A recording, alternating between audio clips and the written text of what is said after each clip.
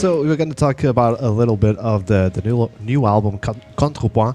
How is to you to make it after the compositions of Bach, thinking about it, and then construction, deconstruction, reflection? It went very naturally because I was not thinking of making a solo record. I was just for my own pleasure and my own experience. I was learning the songs on the piano for like a couple of years, you know.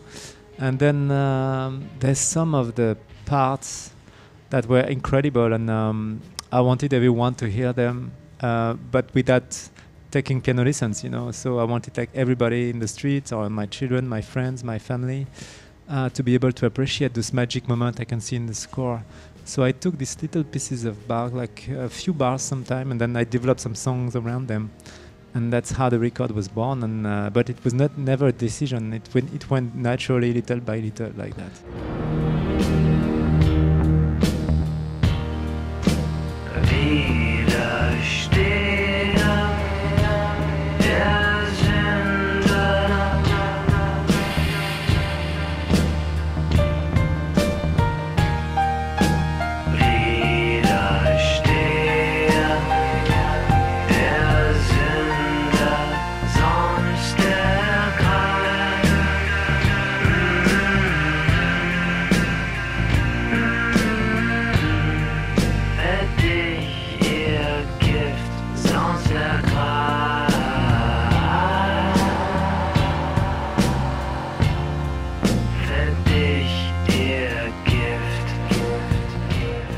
Any songs has a different purpose. There's 10 songs on the album, I don't know, but each one of them has a different purpose. So some of them, like maybe a couple of them, it's a reinterpretation, and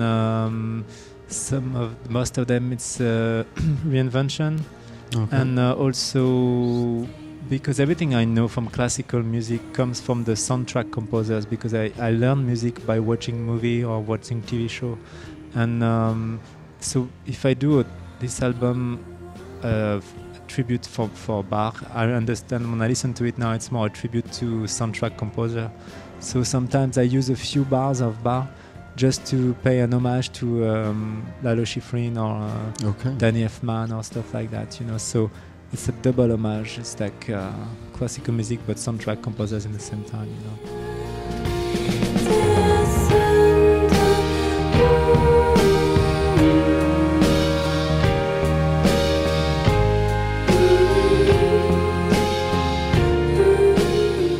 I don't like when band members make solo albums. I can't believe I did it, because honestly it's something I really don't like, because before being in a band I'm a fan, and there's so many bands that I like and I love, that I cherish, and there's a charm in a band.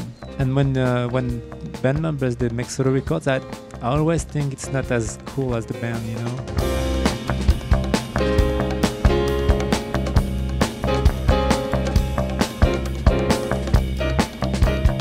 I think there's a magic in group because people are so different, and they are complementary, and there's also tensions between egos in all the bands that I know. It creates something exciting in the studio.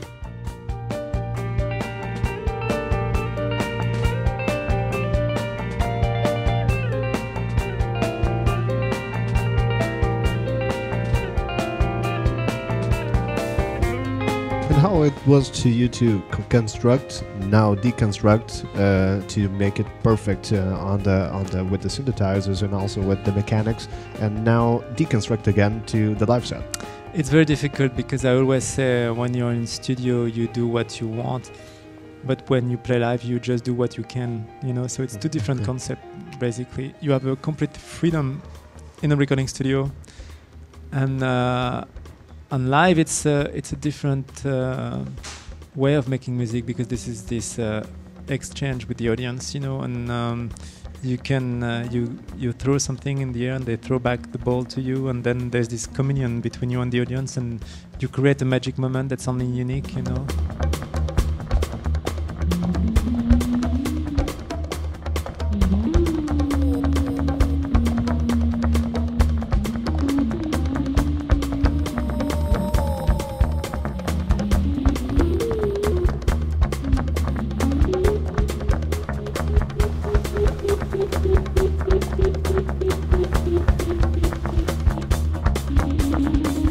really into instrumental music, and instrumental music is great with orchestra. When you write a melody, if you play it with the synthesizers, it can be kind of cheesy, you know.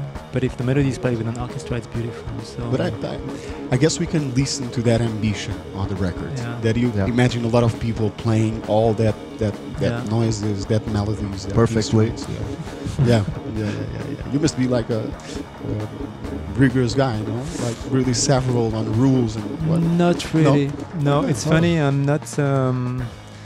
I really believe in the magic in the moment, and I think making a record is to capture a magical moment. But I'm not into like a small.